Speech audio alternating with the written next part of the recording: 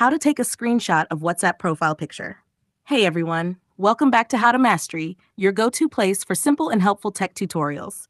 In today's video, I'll show you how to take a screenshot of someone's WhatsApp profile picture in just a few easy steps. Let's get started. First, open the WhatsApp app on your phone. Next, tap on the chat of the person whose profile picture you want to screenshot. Now, tap on their name at the top of the screen. This will take you to their profile.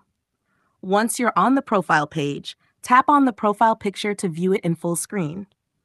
Now it's time to take the screenshot. On most Android phones, press the power button and volume down button at the same time. If you're using an iPhone, press the side button and volume up button together. That's it. You've successfully taken a screenshot of their profile picture.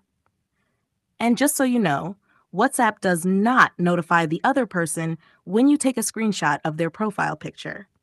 But please, always respect others' privacy and use screenshots responsibly. If this video helped you, make sure to like, share, and subscribe to How to Mastery for more quick tutorials. Got questions? Drop them in the comments below. Thanks for watching, and I'll see you in the next video.